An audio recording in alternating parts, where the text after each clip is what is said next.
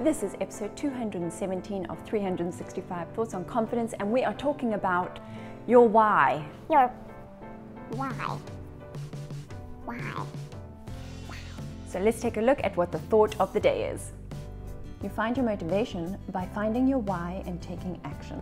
Wouldn't it be great if we could be motivated 365 days a year, 24 hours a day, 50 to 31 days a month, 2,400 and something minutes per day? No, 24 times. How many minutes in a day? 60 minutes in an hour and 60 seconds in a minute. Wouldn't that be fantastic? Yes, it would. Except that that's not realistic. We learn this the hard way when we work for ourselves, when you're a solopreneur, an entrepreneur. Hell, when you work for anybody, you discover that you cannot be fully motivated 100% of the time. You can have the best intentions, but the application is a whole other story.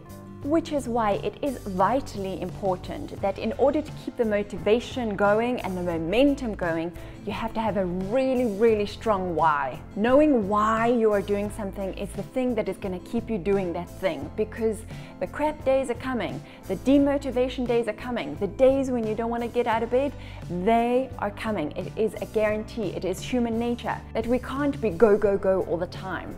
Your chances of pushing through and getting your momentum back up through the other side of your lull time is exponentially increased when you have a strong why.